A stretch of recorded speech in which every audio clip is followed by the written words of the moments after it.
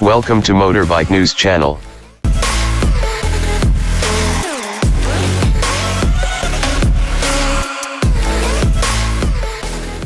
It starts up front with an off-road desirable 21-inch front wheel tire combo with the requisite high fender, a reasonably large windscreen, manually adjustable to 2 positions, is perched above a round headlight. Front and rear wheel travel is 7.9 and 7.1 inches, respectively. Further protection is provided by crash guards that surround the fuel tank and by a robust-looking bash plate for the bottom of the engine. A scoop seat design brings its height down to a reasonably accessible 31.5-inch perch, while a rack behind the passenger seat provides a place to strap down luggage. Braking is provided by a 300mm disc with a twin-piston caliper up front and a single-piston clamper and 240mm rotor out back.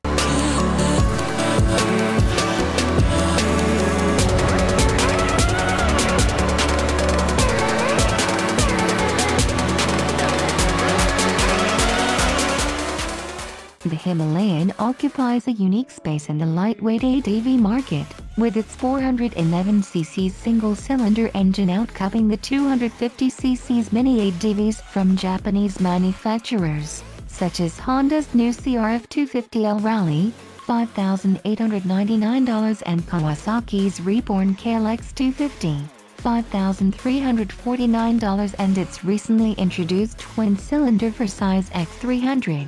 $5,399. RE calls its single overhead cam engine the LS410, with the LS referring to its bore, 78mm, and stroke, 86mm, ratio being substantially under square. This will allow the engine to be lugged further down in its powerband, providing accessible grunt at low revs. Peak torque of 23.6 pounds-ft is said to arrive between 4,000 to 4,500 RPMs, comparing favorably to the G310's claim of 20.7 pounds-ft way up at 7,500 RPMs.